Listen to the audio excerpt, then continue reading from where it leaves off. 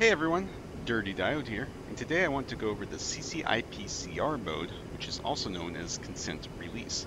Now, if you're here and you're wondering what it is, or you're looking at how to actually use it, let me give you a little background first. Basically, you've got your standard CCIP mode where you do a steep dive, place your pipper on the target, hit the pickle button, and it releases a bomb. And then you've got your CCRP mode where you designate the SPI, and the computer basically tells you when to release it, or you hold down the pickle button while the disco ball drops through the pipper, and then it releases it for you.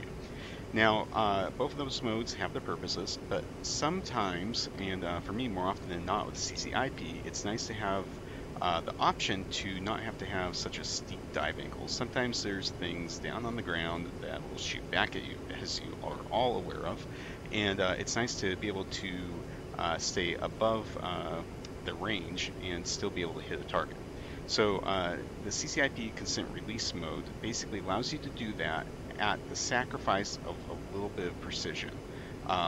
If you're diving straight at the target and you release the bomb and you've got your pipper on the target, you are, going to have a fairly high chance of hitting that target. With this mode, you still have a high chance of hitting it, but it does introduce a little bit more variables. You've got wind, your bomb is going to be released at a shallower angle, and so it can be affected by more variables and whatnot. So this isn't as precise, but it does give you the option of not diving straight at the ground to release a bomb. So iron bombs, this works great with those, but it also works really, really well with the CBU-95 cluster munitions and the other variant, where you just want to, see some targets of opportunity, and without having to set up a SPI and whatnot for CCRP, you can just, put your pipper where you want to go, and the airplane will release the bomb for you when it gets there. So without further ado, I am going to first attack this target here in CCIP mode to show the steep dive there, and then we're going to attack this target over here in CCIP consent release mode. So without further ado, let's go. So CCIP mode, like I said, you have to really have a steep dive angle. So for this target here, I'm going to wait until I get to about 2.5 nautical miles slant range before I start nosing down and attacking the target. Like I said, you got a steeper dive angle, and if I hadn't already modified my helmet mount viewing system here to see the SPI, which is not needed for this, but just did it for ease of use, I wouldn't know where the target's at. And so there are some alternatives. I've seen some people do some fancy turns and like flips so you can keep the target in view all the time. But for me, this is just a more comfortable way of doing the consent release. But for CCIP here, yeah, I definitely have to wait until I don't see the target here to dive down on it. So,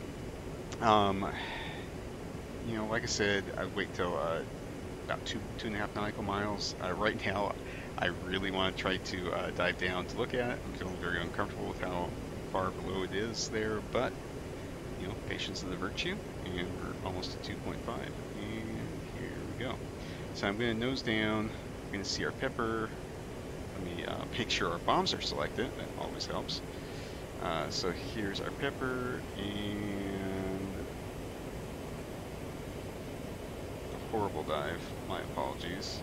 Pull up, pull up. Pickle. That is going to probably overshoot. So go ahead and pause it and look. And it was a hit. Lucky me. Don't do that, boys and girls. Try to make sure you have your bomb selected before you start your dive. I am the first to admit I am not perfect, so there's that.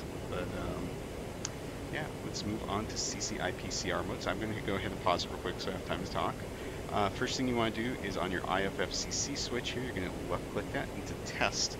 That's going to bring up this page here. The option you want is already actually selected here, so we're just going to do a page up or page down on the data button here.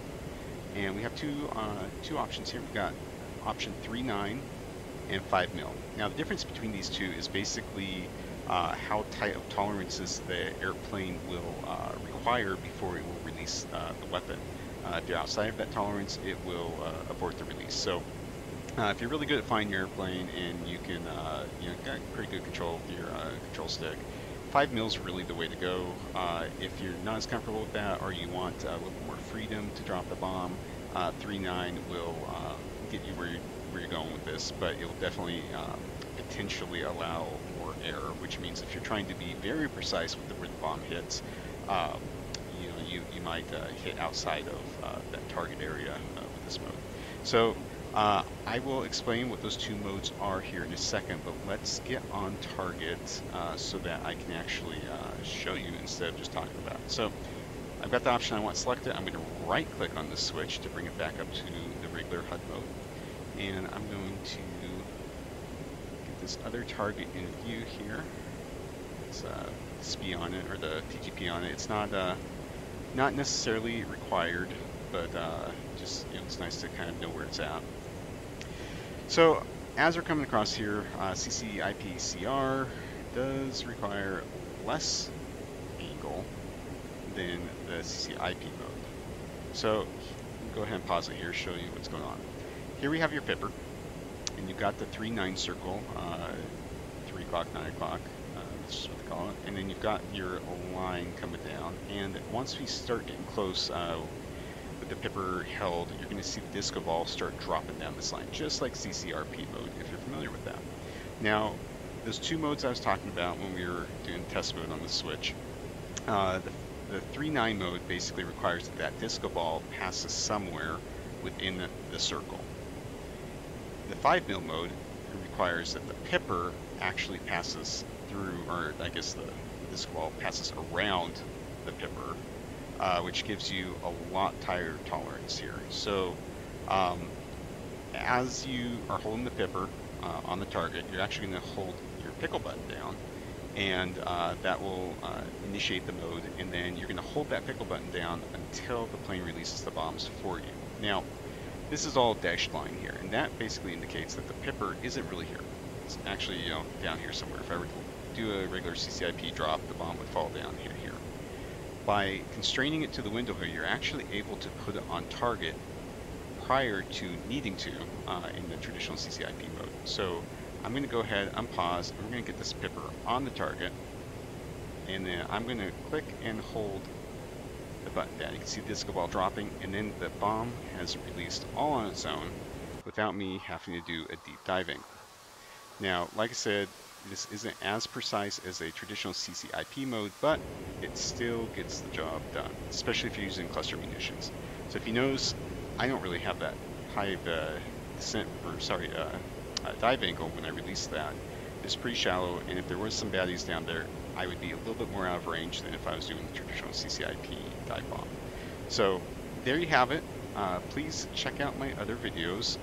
I am definitely happy to do some tutorials if there's some interest in something specific, so please throw that in the comments if you have something in mind.